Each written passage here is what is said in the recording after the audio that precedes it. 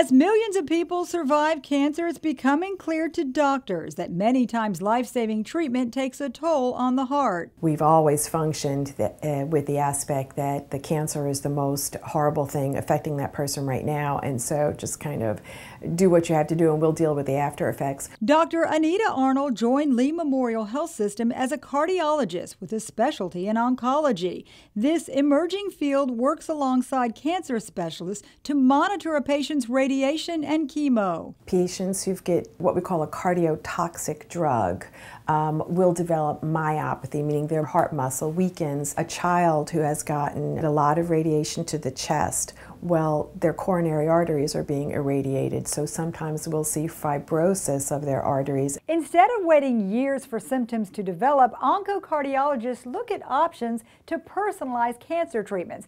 The goal is to prevent problems down the road. One of the things they're working really hard on is to totally narrow the field, particularly with radiation. Keeping better tabs on heart function during treatment gives doctors a better opportunity to intervene. We're also trying to develop newer modalities to actually test for much smaller decrements in heart function. With consideration to life after cancer, doctors hope to protect the heart for years to come. For Lee Memorial Health System, I'm Amy Osher.